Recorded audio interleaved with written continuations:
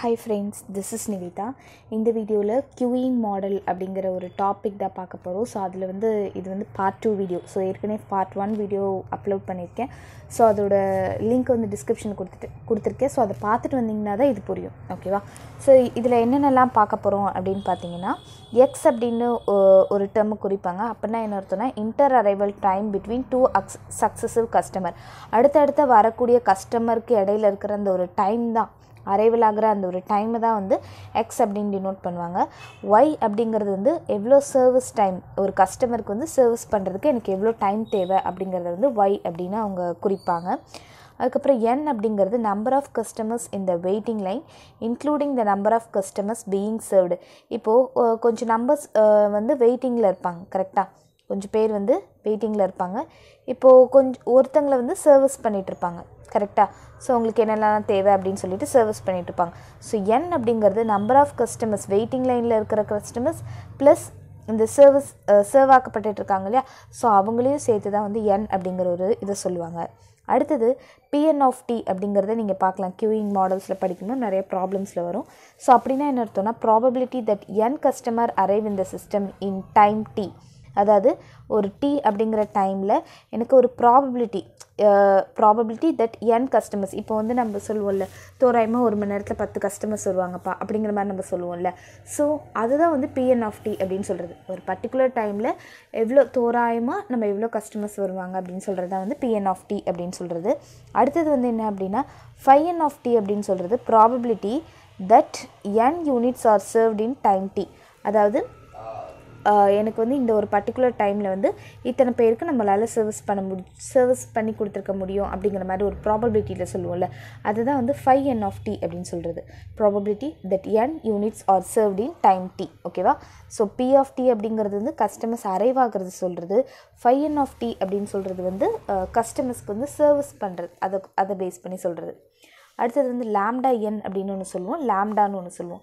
லாம்டானா என்னென்னா, average number of customers arriving per unit time when there are already N units in the system. ஏற்கனவே வந்து அந்த ஒரு particular ரூமோ அல்லது அந்த ஒரு பர்டிகுலர் டைமில் வந்து என் நம்பர் ஆஃப் கஸ்டமர்ஸ் இருக்காங்க. அப்போது எனக்கு எவ்வளோ ஆவரேஜ் நம்பர் ஆஃப் கஸ்டமர்ஸ் வந்து அரைவ் ஆகுறாங்க அப்படிங்கிறத சொல்கிறது தான் வந்து லாம்டா என் அப்படின்னு சொல்கிறது. லாம்டானா என்னென்னா, average number of customers arriving per unit time.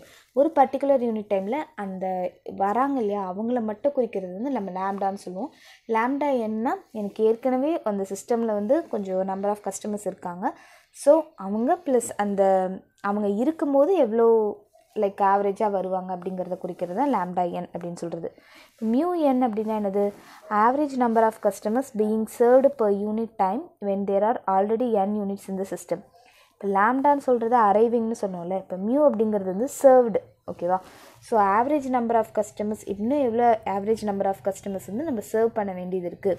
ஏற்கனவே கொஞ்சம் பேர் லைனில் நிற்கிறாங்க, இன்னும் கொஞ்சம் பேர் per யூனிட் டைம், ஒரு பர்டிகுலர் யூனிட் டைமில் when there are already n units in the system அப்படின்றது. மியூ அப்படின்னா, வெறும் மியூனா என்னது, average number of customers being served per unit time. So நார்மலாக என்னால் எவ்வளோ ஆவரேஜ் நம்பர் ஆஃப் கஸ்டமர்ஸ் எவ்வளோ இருக்க முடியும், ஒரு பர்டிகுலர் யூனிட் டைமில் எவ்வளோ சர்வீஸ் பண்ணியிருக்க முடியும். இதெல்லாமே கொஸ்டினில் வந்து உங்களுக்கு ஹிண்ட் மாதிரி கொடுப்பாங்க. ஓகேவா? அதை நீங்கள் வந்து எடுத்து எழுதி இதுக்கு இதுதான் அப்படிங்கிற மாதிரி எழுதி, உங்களுக்கு வந்து அந்த எடுத்து எழுத தெரிஞ்சால் மட்டும்தான் உங்களால் வந்து அதுக்கு ரிலேட்டடான ஃபார்முலா சப்ஸ்டிடியூட் பண்ண முடியும். ஸோ அதுக்காக தான் இதெல்லாம் பார்க்குறோம். இப்போ வந்து 1/λ, நம்ம லாம்டாவை ஏற்கனவே அரைவல்னு பார்த்தோம். இப்போ 1/λனா இன்டர் அரைவல் டைம்.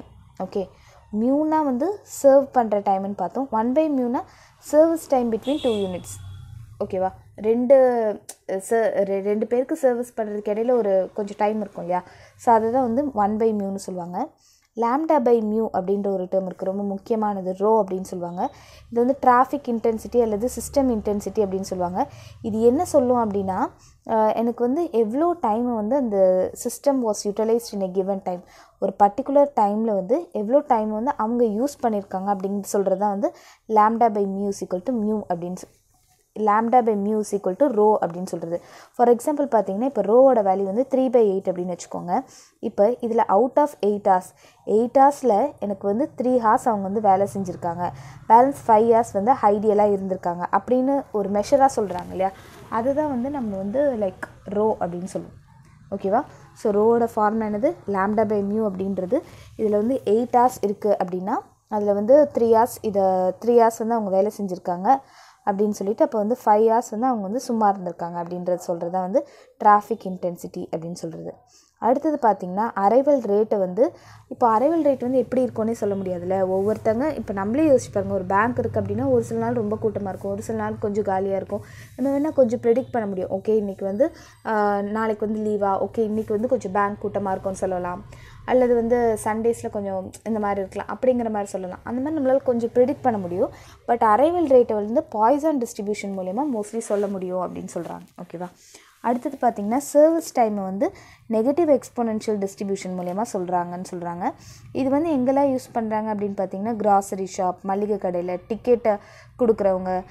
இப்போ வந்து ஒரு மிஷின் வந்து இப்போ நிறைய மிஷின் வந்து வந்திருக்கு. ஓகேவா. ஒரு சில மிஷினுக்கு வந்து மைனரான ஒரு சில இது பண்ணணும், ஒரு சிலருக்கு ஒரு சில மிஷின்ஸ்க்கு வந்து ரொம்ப பெரிய ஒரு ரிப்பேரோடு வந்திருக்கு. அப்படிங்கிற நேரத்தில் அது எல்லாத்துக்குமே நம்ம எப்படி வந்து ஒரு க்யூயிங் மாடல் ப்ரிப்பேர் பண்ணி, ஓகே இது வந்து ஃபாஸ்ட்டாக கொடுக்கணும், இது வந்து கொஞ்சம் ஸ்லோவாக கொடுத்தா போதும், அப்போ நான் இதை எவ்வளோ நேரம் பண்ணணும், இந்த மாதிரி நிறைய விஷயங்களை வந்து டிஸ்கஸ் பண்ணுறது தான் க்யூயிங் மாடல். ஓகேவா. ஸோ இது எல்லாமே வந்து அரைவல் பேட்டர்ன் வந்து பாய்சானில் வந்து சொல்கிறாங்க அப்படின்னு சொல்லியிருக்காங்க. ஓகேவா. அடுத்தது என்ன அப்படின்னு பார்த்தீங்கன்னா, உங்களுக்கு வந்து க்யூயிங் மாடலையே வந்து 3 டைப்ஸாக பிரிக்கலாம். என்ன அப்படின்னா probabilistic க்யூயிங் model, deterministic க்யூயிங் model, mixed. ஓகேவா. ப்ராபபிலிஸ்டிக் க்யூயிங் மாடல்னால் என்னென்னா, both arrival and service rate R some unknown and random variables. அதாவது எவ்வளோ பேர் வருவாங்கன்னு தெரியாது, ஒரு ப்ராபபிலிட்டி அநேகமாக சொல்ல முடியும், இவ்வளோ பேர் தான் வருவாங்க அப்படிங்கிற மாதிரி என்னால் சொல்ல முடியாது. ஸோ ஒரு ப்ராபபிலிட்டியாக சொல்லலாம், மேபி இவ்வளோ பேர் வரலாம் அப்படிங்கிற மாதிரி சொல்கிறது தான் ப்ராபபிலிஸ்டிக் க்யூயிங் மாடல் அப்படின்னு சொல்கிறது. டிட்டர்மினிஸ்டிக் க்யூயிங் மாடல்னால் என்னென்னா, both arrival and service rate are known and fixed. For example இப்போ வந்து டோக்கன் கொடுத்துருவாங்க. ஓகேவா. இப்போ ஒரு சில இடத்துல எல்லாமே வந்து டோக்கன் கொடுத்துருவாங்க. இப்போ வந்து இன்றைக்கி வந்து 100 பேருக்கு மட்டும் தான் சர்வீஸ் பண்ண முடியும் அப்படின்னு. ஸோ அப்போ அவங்களுக்கு தெரியும், ஓகே இன்றைக்கி 100 பேர் வர போகிறாங்க, 100 பேருக்கு நம்ம சர்வீஸ் பண்ணி கொடுக்க போகிறோம் அப்படின்னு சொல்லிட்டு. ஸோ இந்த மாதிரி எனக்கு முன்னாடியே வந்து இவ்வளோ பேர் வருவாங்க அப்படிங்கிற மாதிரி தெரிஞ்சிருச்சு அப்படின்னு சொன்னால் அது வந்து நம்ம டிட்டர்மினிஸ்டிக் க்யூயிங் மாடல்ஸ் அப்படின்னு சொல்லுவோம். ஓகேவா. அடுத்தது மிக்ஸ்டு மாடல்லாம் என்ன அர்த்தம் அப்படின்னா, இது ரெண்டுமே மிக்ஸ் ஆகிருக்கும். Probabilistic க்யூயிங் model plus deterministic க்யூயிங் model. Okay. Either ஒன்று அரைவல் அல்லது சர்வீஸ் ரேட் வந்து அன்னோனாக இருக்கும், அன்னோனான ஒரு ரேண்டம் வேரியபிளாக இருக்கும், அண்ட் அதர் வந்து நோன். இப்போ வந்து ஒன்று சர்வீஸ் அதாவது நம்ம எத்தனை பேருக்கு வந்து சர்வீஸ் பண்ண போகிறோங்கிறது தெரியல, ஆனால் எனக்கு வந்து 100 பேர் அரைவ் ஆகிறாங்க அப்படிங்கிற ஒரு கண்டிஷனில் இருக்கலாம். பட் எனக்கு எத்தனை பேர் அரைவ் ஆவாங்கன்னு தெரியாது, ஆனால் என்னால் 100 பேருக்கு வந்து சர்வீஸ் பண்ண முடியும் அப்படிங்கிறது. ஏதோ ஒன்று வந்து நோன், இன்னொன்று வந்து அன்னோனாக இருந்தது அப்படின்னு சொன்னால் அதை வந்து நம்ம என்னென்னு சொல்லுவோம், மிக்ஸ்டு க்யூயிங் மாடல்னு சொல்லுவோம். ப்ராபபிலிஸ்டிக் க்யூயிங் மாடல்னால் எனக்கு அரைவிங்கும் தெரியாது, சர்வீஸே எவ்வளோ பண்ணணும்னு தெரியாது, ஏதோ தோராயமாக சொல்கிறது அப்படின்றது தான் ப்ராபபிலிஸ்டிக் க்யூயிங் மாடல். டிட்டர்மினிஸ்டிக் க்யூயிங் மாடல்னால் எனக்கு இத்தனை பேர் வருவாங்கன்னு தெரியும், இத்தனை பேருக்கு என்னால் பண்ண முடியும் அப்படிங்கிறது தெரியும் அப்படின்ற மாதிரி சொல்கிறது டிட்டர்மினிஸ்டிக் க்யூயிங் மாடல். மிக்ஸ்டுனா வந்து ஒன்று தெரிஞ்சு ஒன்று தெரியாமல் இருக்கிறது. ஓகேவா. அந்த மாதிரி இருக்கிறது. இதில் வந்து எம் அப்படிங்கிற ஒரு சிம்பிளை வந்து க்யூயிங் மாடலை அடிக்கடி பயன்படுத்துவாங்க பாய்சான் டிஸ்ட்ரிபியூஷனை குறிக்கிறதுக்காக. லைக் M/M/1 அப்படிங்கிற மாதிரி சொல்லுவாங்க. இது எம் அப்படிங்கிறது மார்க்கோவியன் அப்படின்றத குறிக்கிறது, of arrival R departure. M அப்படிங்கிறது மோஸ்ட்லி அரைவல், அதுக்கப்புறம் டிபார்ச்சர், இதெல்லாமே குறிக்கிறது. ஸோ இதுதான் வந்து க்யூயிங் மாடல் அப்படின்னு எடுத்துக்கிட்டிங்கன்னா இந்த பேசிக்ஸ்லாம் தான் தெரியணும். அதுக்கப்புறம் மாடல் 1, மாடல் 2, மாடல் 3 இந்த மாதிரிலாம் அப்படியே போயிட்டே இருக்கும். ஸோ தேங்க்யூ ஃபார் வாட்சிங் இந்த வீடியோ. உங்களுக்கு பிடிச்சிருந்தா லைக் பண்ணுங்கள், ஷேர் பண்ணுங்கள், subscribe to my channel. Thank you.